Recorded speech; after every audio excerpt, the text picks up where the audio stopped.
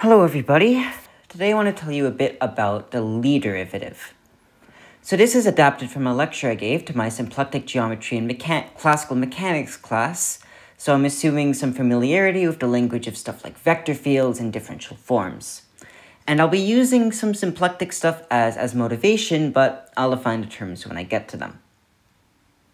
So to start, let's say we have a vector field on our phase space. Our phase space is a manifold. Our vector field defines a section of the tangent bundle. Basically, at every point, I give you a tangent vector. Right? And what can you do with these vector fields? Well, you can flow along them, right? So the vector field defines a derivative of basically a path. So the natural question is, can I find a path whose derivative is always a vector field? This is called a trajectory. It's a map from R to my phase space such that its derivative is the vector field at that point.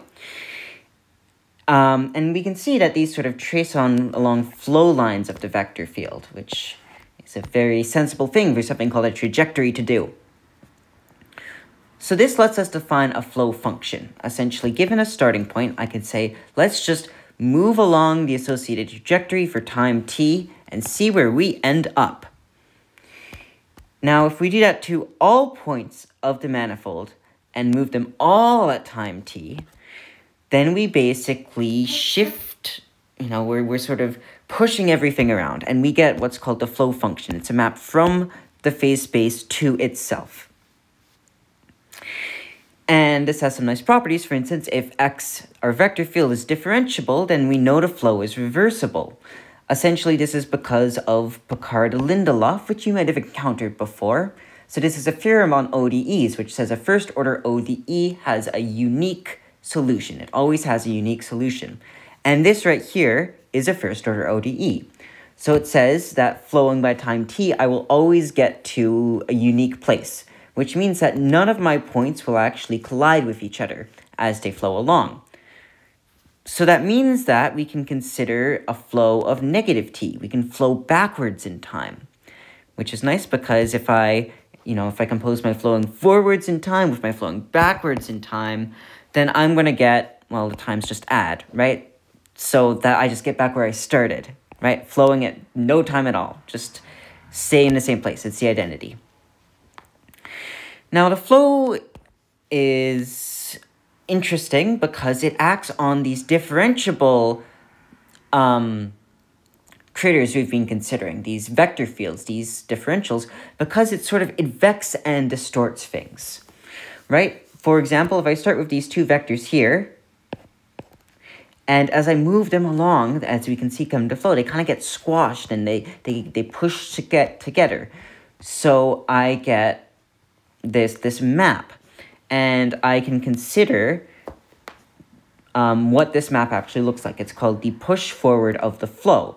It tells you how my vectors, my infinitesimal vectors, distort.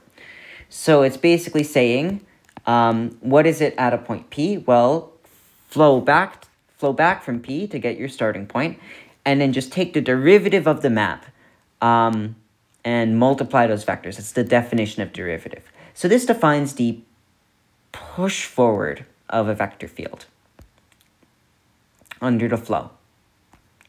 Which brings us to the Lie derivative, or in what I think is a more evocative name, the fisherman's derivative.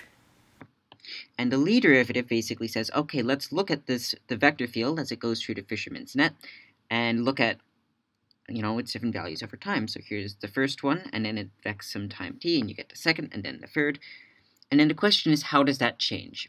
And that quantity is the Lie derivative. Basically, it's just a time derivative of what's called the push forward of y. What happens when you affect y under the flow, evaluated at a given point. In other words, Lie derivatives in general are the change you get from advection in some stationary reference frame. We can apply these to differential forms too. So I'm going to define what this is. Essentially, we have the push forward of the differential form under some flow. So this is the flow. We're taking the push forward of, let's call eta a differential form. How do we define it? Well, differential forms are defined with respect to integration, right? So if eta is integrated over some region S, then the question is, what is the integral of the push forward of epsilon? Well, that's just, the epsilon itself over the push forward in the region, right? So, for example, you have epsilon over here. So the integral of the push forward of epsilon on S equals the integral of epsilon on S prime. That's what I'm calling this push forwarded region here, right? So basically you advect the integration region by the flow. And in fact, if you turn this into a local formula, you can see that this actually is the same as our notion of a Lie derivative for vector fields, just when you take the dual of everything properly. Okay, so that means we can write down the Lie derivative in terms of an integral over some region, and that's just going to be the derivative of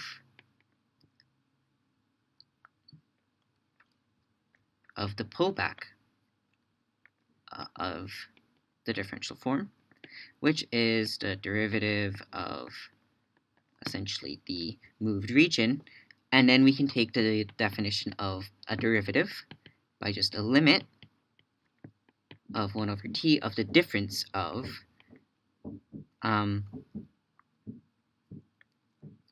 epsilon at the starting point and then minus epsilon at t. And then we can just combine these two things into a single integration over just a different region. T goes to 0, 1 over t, integral of s minus st epsilon. Okay, so essentially you integrate epsilon over this part, and then you integrate it over this part, and then you subtract the results. And then basically you're looking at the rate of change of that quantity. So that's the Lie derivative.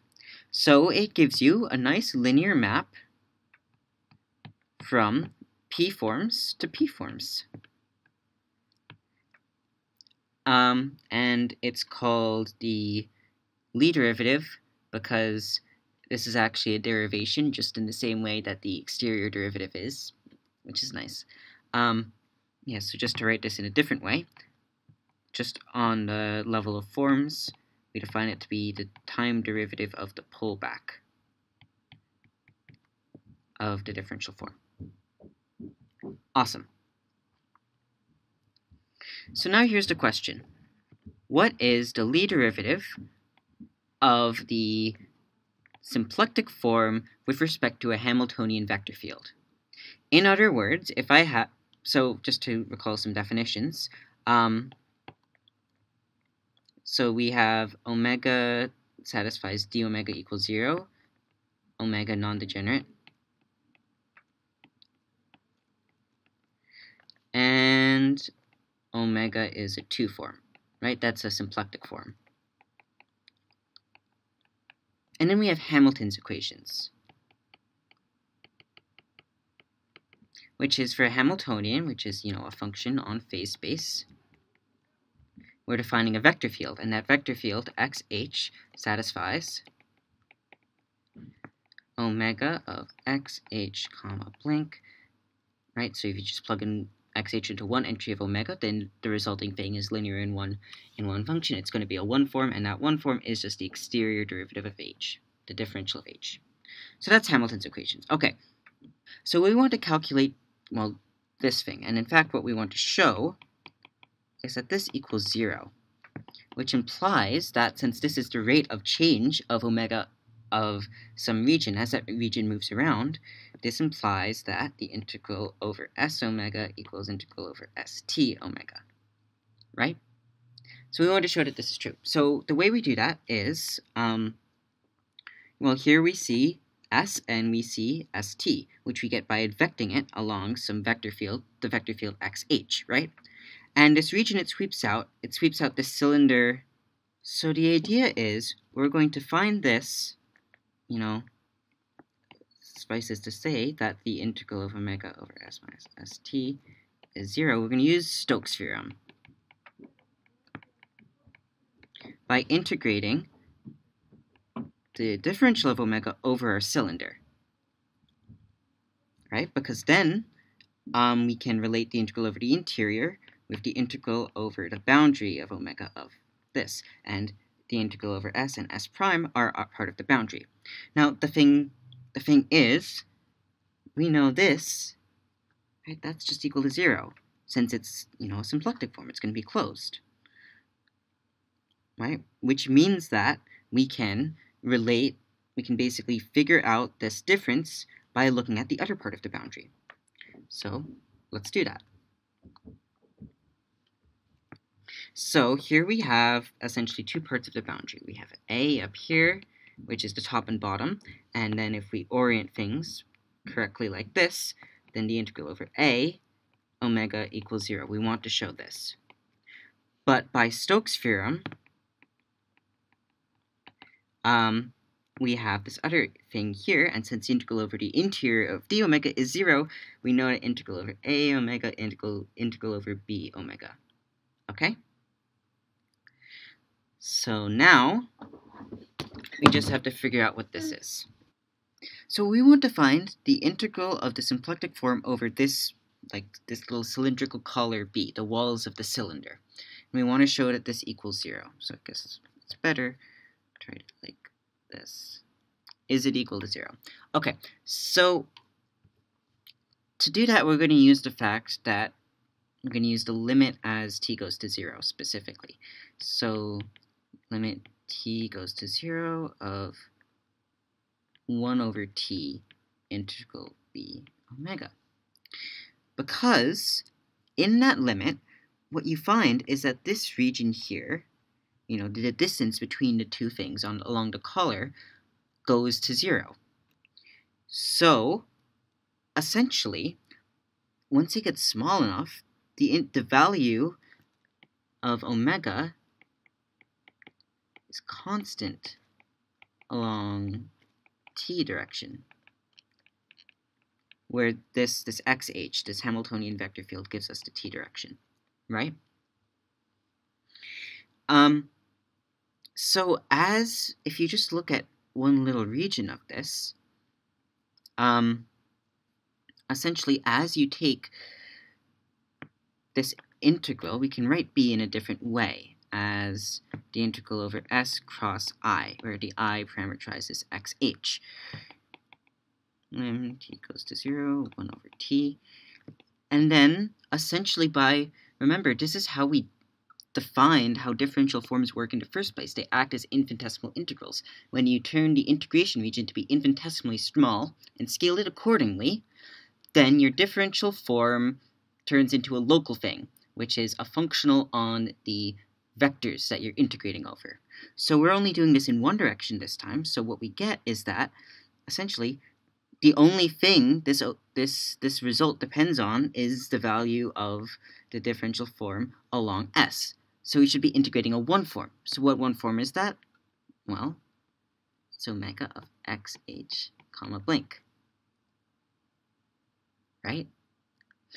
Now, we know what this is by Hamilton's equations. Okay. And now we know what this is by Stokes' theorem. But that's 0, because it's a closed loop. Right? The boundary of this loop is empty. You're integrating an exact form over a closed loop. This will always be 0.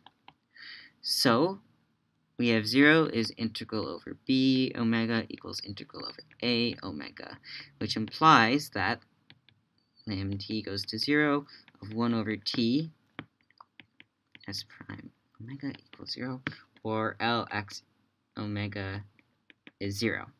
Okay? I mean, alternatively, we can look at this in the integrated version. So this is the infinitesimal one, but over a whole integral, it says that, integral over s omega equals integral over st omega for all t. Or, for the differential form side, it says that omega is the pullback of the flow of omega. Okay? And said another way, so omega preserved specified a Hamiltonian vector field. So what does this say? This says that the phase space structure, remember, the flow of the Hamiltonian vector field describes how your phase space evolves with changing time under the Hamiltonian evolution. And it says that omega, which characterizes the phase space structure, does not change as you do that, right? As it should. This is exactly what you want, because think about it, like, you'd be in some pretty hot water if your phase space structure started changing over time as you evolved in that phase space, right? At least, intuitively, like, this is a really fundamental property of Hamiltonian dynamics. It says that phase space is preserved under the dynamics. Great. And in fact, this is almost a converse. The converse is almost true, right? Like, any vector field which preserves the symplectic form implies that x is locally Hamiltonian, meaning that x equals xh on some open set, on any sufficiently small open set. So that is to say, basically, the structure of allowed evolutions in phase space, things that, like, play nice with the phase space structure, is exactly the Hamiltonian evolution. That's pretty cool. So let's put a box around this. Now I want to mention that this is actually a specific example of a more general phenomena, which goes by the wonderful name of Cartan's magic formula. So this is a very explicit way to take the Lie derivative of a vector field in terms of just simple operators of the interior derivative and exterior derivative. So to define this, the interior derivative is just the plug-in x operator that we were doing before. So omega of xh comma blank, that's the interior derivative of xh acting on omega. So this is something which takes a p form to a p minus 1 form, because you're plugging in a vector. So Cartan's magic formula, so we have like two natural operations to do on differential forms. We can either decrease the rank by plugging in a vector, or increase the rank by taking a derivative. And if we want to get back to the same rank form, we could do that in two ways. We could decrease and increase, or we could do the other way around. So Cartan's magic formula says that the Lie derivative is just the sum of these two operations. And the proof of this is actually pretty much the same thing.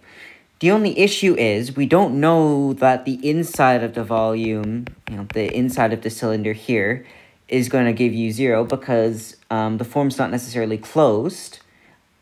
But that means we have to get this other term here. But this other term comes from including the contribution of the inside.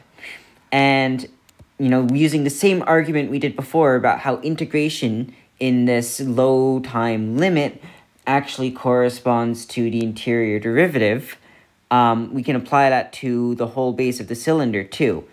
And, the whole argument goes through. So I guess it's a little bit of an exercise for the reader. And this is called the magic formula because it really is kind of magic. Like, you just plug stuff in and it just works, and it's really nice to have around. So for example, let's see how we got the last result using this formula. So L of xh acting on omega. So the Hamiltonian vector field on the differential form, we plug it in.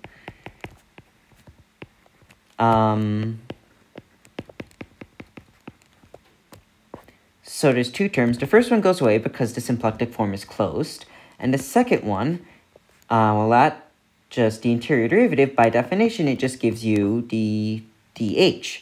So the Lie derivative along a Hamiltonian vector field of the symplectic form is ddh is just 0. There, we got back what we wanted. So hopefully this makes you a little bit less scared whenever you see, Fancy Lie derivatives popping up in places.